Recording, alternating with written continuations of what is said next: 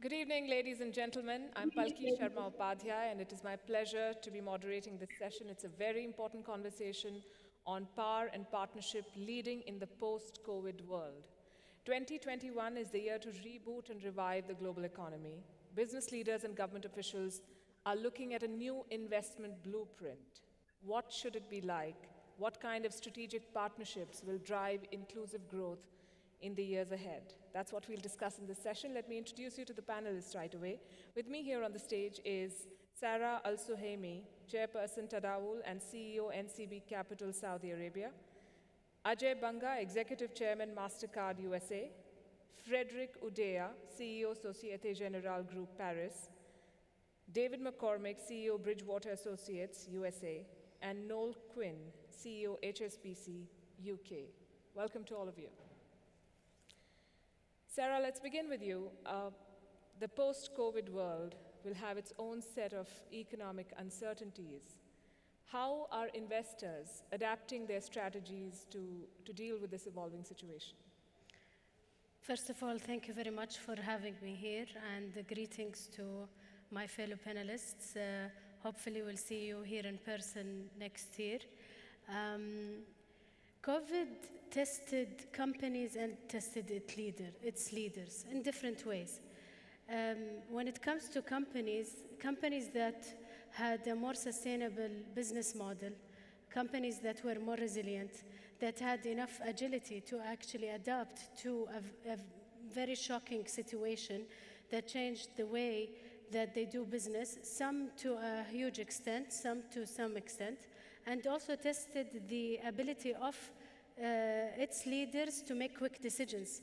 We've seen the difference between companies that adapted quickly and just realized the reality of what has been happening with this pandemic, and companies that a little bit took their time.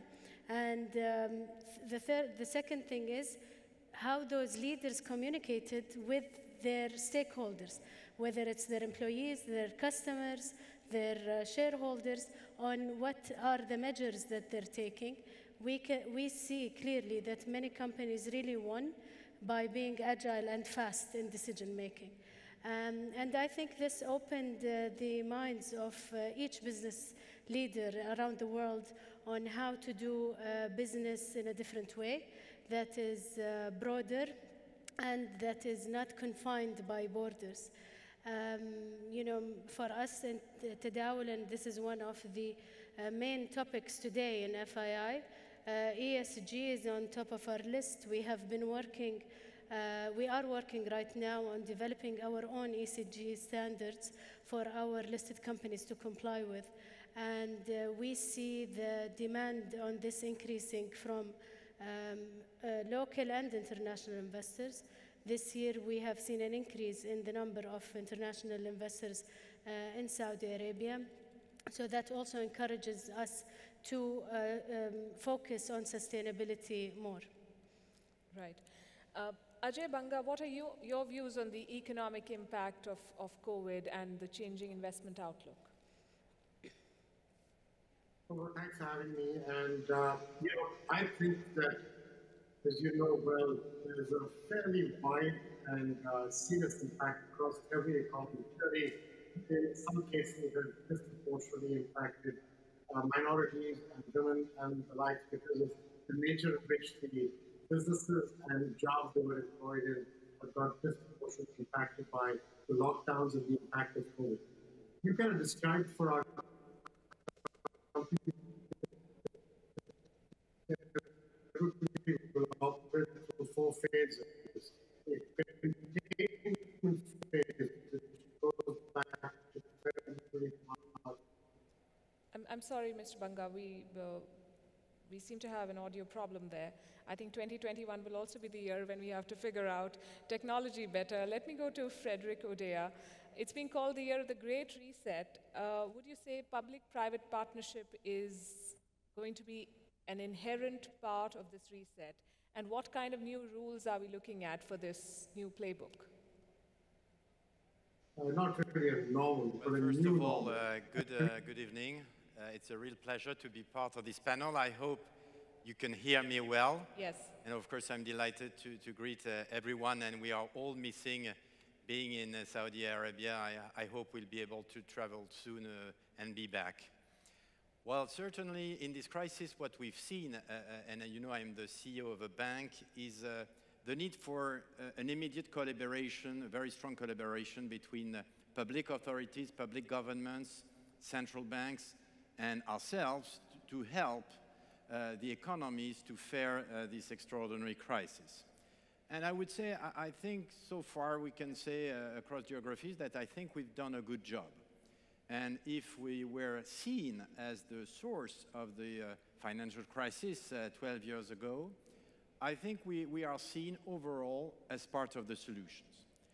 It was, of course, to implement government schemes, supports to the clients, helping for their financing. And again, of course, the crisis is not finished. We have now to bring structural solutions, but I think we did a good job. And then when I look in the midterm, and already it was mentioned a lot, this crisis will accelerate certain trends. Obviously, the digital transformation, and in our sector, it's very clear, but also, as it was already mentioned, ESG. And when I think about what has to be done regarding ESG, it's around, first of all, probably defining the right framework. And when I talk about this, you know, in Europe, we talk just about, for example, the so-called taxonomies, the words, the definitions of what we talk about, to have a clear regulatory framework, but also, of course, then to design financing schemes. A lot of the public money to fuel the rebound in Europe, for example, is related to green projects. And of course, as a financial company, we will be able to implement that as quickly as possible, organize the markets, meet offer and demands. And again, in that field, which really is accelerated by the crisis, where reality now is taking off, I think we can do a lot of good job by cooperating efficiently with the public authorities and the public bodies. I'll come back to you on the point of digitization, but I want to take this question with Sarah first. What is the growth outlook for the Gulf region in particular, and what steps are financial firms and investors taking to optimize successful development? I think the GCC has proven to now making strides towards developing their countries, especially in Saudi Arabia. As His Royal Highness Prince Abdulaziz mentioned to you, that in reference to the energy of youth, I think we have everything to make advancements for our nations and the world. So in terms of opportunities, I think the Public Investment Fund, once the recent announcement they made about their strategy showed how much money they were going to invest in Saudi Arabia. And when many of those projects happen in Saudi, it's not just about Saudi Arabia, it's about the whole region. It opens up jobs, it changes the structure of some businesses. We add new sectors that were not there. And I think we have seen that many of the ambitious goals that we had, we actually achieved, and some already started working on. And I think that I'm going to speak more specific about Tadawul. We are going through planning for major investment in digital and technology that will help our end users and the ecosystem as well. And this is on top of our agenda. Right. Ajay, Banga, digitization has been a major enabler during the pandemic, and for many it has been a hard reset. As Frédéric Oudéa just said, that this pandemic has accelerated certain trends. So digitization has brought more people into the formal economy, but it has also exposed the digital divide. I'm told, yes, digitization is a real challenge. I'm told we've lost the link with Ajay Banga. So let me take this with Frédéric. Frédéric, your thoughts on how this trend is redefining the financial sector and how it contributes to inclusive growth? Yeah, I mean, for now close to 1 year and maybe a few additional months ahead, well, a lot of people in the world have used much more digital channels to consume, to get information, to get services, to access their banks, for example. And certainly, in our view, the acceleration of the digital transformation is going to accelerate. And it's true, you know, we operate in very different regions of the world, in developed markets like in Europe, or in emerging markets like in Africa or in Russia. So we see, of course, take place at a quicker pace, and we need to, of course, get ready as a company and as a sector to, of course, bring the right services, new channels, and I think it will help financial inclusions at the end of the day. Right. We'll try and go to David and Noel in a bit, but Sarah, in the meantime, if I could ask you, when we talk about transformation, when we talk about rebooting the economy in a post-crisis scenario, what is the kind of responsibility that the private sector should bear? I think PPP is a very important element for advancing business and advancing projects, and this is something that we will need to see more of, that will lift some of the burden from governments. I think today, with so many regulatory reforms that happened in Saudi in terms of regulations, the ease of doing business has improved. In fact, Saudi Arabia was named the fastest nation with improvement in ease of doing business. We went from the 91st or 2nd place in 2019 to the 62nd place in the world, which is a huge advancement in 12 months.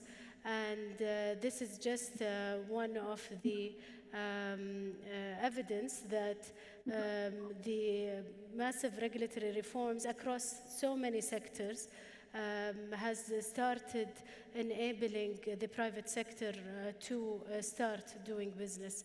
All this came in a very challenging time with the oil prices, all what happened in the last few years. But I think we are resilient enough, and one of them is the COVID situation. Of course, COVID hit every country and every business in the world, and the results are different. And I think in Saudi, we really managed to contain it, and many businesses are as business as usual today. Right. The pandemic has also had an unequal impact on societies and businesses. Some have felt it more than others. We talk about more inclusive growth going forward and sustainable growth models. But of course, businesses also have to look at profitability. So what is it that is driving them at the moment, and what is the best way to achieve that winning balance? I think many business owners realized, even if they knew, but if I'm talking about small and medium businesses, they realize the importance of digitization. They realize the importance of being able to actually sell their products online, and why would this make a huge difference to their business. So businesses that were faster to adopt these forms of technologies actually secured themselves to an extent from the setbacks because of COVID. Some other businesses, of course, will face a different challenge. One of them, for example, is travel, or some kind of traditional retail business. But I believe that the more agile business leaders are, the faster they can adapt to a world which is behaving today in a way as if we have no borders anymore, and geographic location doesn't matter in terms of communication. And also the introduction of more and more artificial intelligence in many businesses, especially in healthcare. Today we saw also the Peggy Johnson speaking about different initiatives they're making, and this is all really fascinating. And I think COVID has benefit in terms of pushing people really to think out of the box and adopt different ways of doing business. Right. I think that's a good and optimistic note to wrap upon. Let me ask you my last question. Innovation is also about exploring opportunities in a crisis situation, and we've been talking about how things have changed and how people have adapted themselves. What, according to you, are the most exciting opportunities that this pandemic has created for businesses? I think the way people think about healthcare will be very different going forward. Entertainment, technology, digital services. I think each and every business will go through its own revolution because of what COVID forced those sectors to start thinking and changing their traditional ways. I think some sectors will lag behind just because they're maybe too capital intensive, things that cannot be virtual or can't use artificial intelligence.